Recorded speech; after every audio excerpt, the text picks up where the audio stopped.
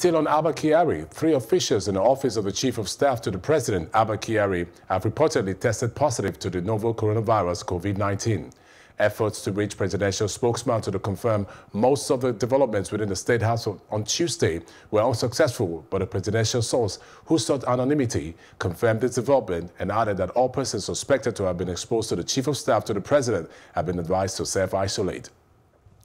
He added that the advice might be responsible for why many people who were expected to be at work were unavailable, adding that the advised self-isolate had commenced in earnest.